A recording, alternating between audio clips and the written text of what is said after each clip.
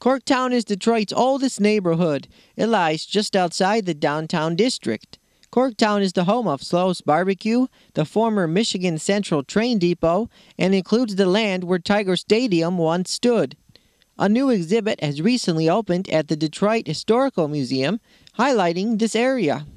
So first, can you give us some highlights of this new exhibit here? Certainly. Highlights are that this is an exhibit emphasizing that Corktown development uses its history as a development tool. And we're manifesting the effort in a project referred to as the Workers' Row House Project. And the Workers' Row House Project is a historic building built as a tenement in 1849 and 50, and it is a site that we're developing to attract tourism. We're doing a lot of research on the house. We've just finished restoring the exterior to the 1850s. Research is going on the inside of the house to determine the restoration of each one of the units. There are 3 units, so we're working on that effort. And not only do we have this exhibit here at the Historical Museum, but we also have the exhibit at Wayne State University at the Museum of Anthropology that's located at Old Main. And what's on exhibit there are objects from the archaeological dig that was completed in 2008. The lab work is completed. Highlights of this are this exhibit to focus not only on the row house itself, but also other parts of Corktown, including the current projects that we're working on other than the row house. All right. So what are 1 or 2 pieces here that people would definitely want to check out in this exhibit? Well, signature piece, I think, is the kitchen table. The kitchen table is a symbol of where folks, working class folks, kind of work their lives and live their lives around and use it as a focal point in their lives. The kitchen table comes from the row house itself. It's a strong metaphor for all of Corktown and working class folks. And also, I think the array of uniforms. The uniforms that are hung up in the back kind of symbolize the variety of working folks and the uniforms they have to wear.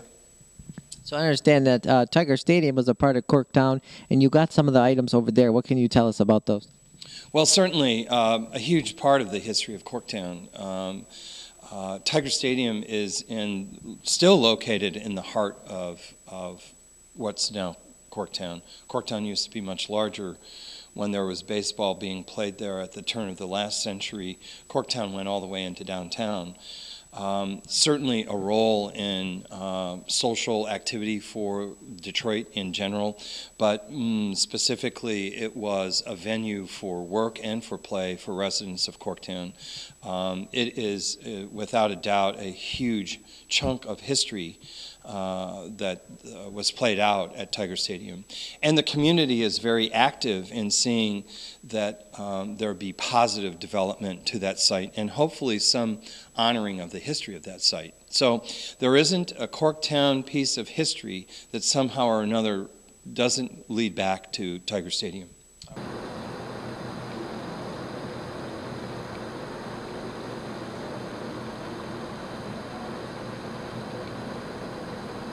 Now, what are we looking at right here?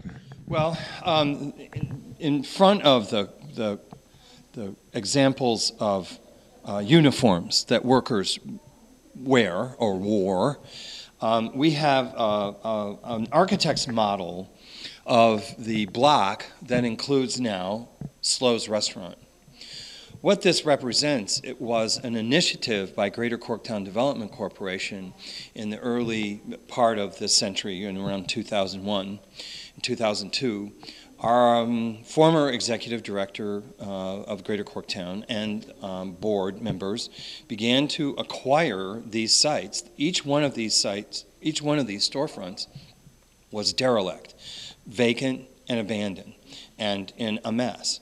So what we did as an agency is we went out and knocked on doors, made offers, and purchased those properties, and then set out a request for a proposal. We also got the Mercury Bar that way as well, through tax reversion. So we put out for requests or proposals, and we had people come in, and what we made them do is prove that they could develop these properties within a reasonable period of time that would have a business on the first floor and residential, reestablish the residence on the second floor.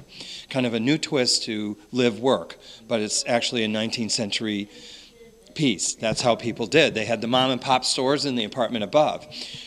The first two are Slow's Restaurant.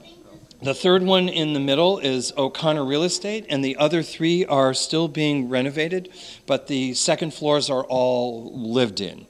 The Mercury Bar, of course, the coffee bar didn't last, but there are apartments above, and there's soon to be another facility opening up on the first floor of Mercury Bar. So this is an example of the initiatives that Greater Corktown invests in to create community. It's not just housing, it's also economic development, and history has played a huge role in making it more interesting and unique.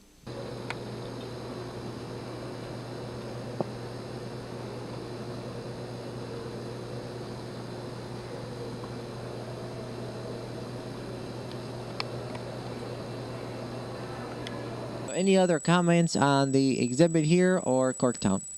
I think you got it in a nutshell, and I appreciate the opportunity to share it with the community. Corktown has a lot to be proud of. In spite of the economy, I think we demonstrate a vital and a critical piece to having a healthy city and a healthy region. And I think we can demonstrate we're an example of success. Corktown Works. The Corktown exhibit will be on display until April 25th. Tickets are $6 for adults, $4 for senior citizens, college students, and kids aged 5 through 18. The Detroit Historical Museum is located at 5401 Woodward Avenue, right across the street from the DIA. Reporting in downtown Detroit, Jason Rzucidlo for AmericaJR.com.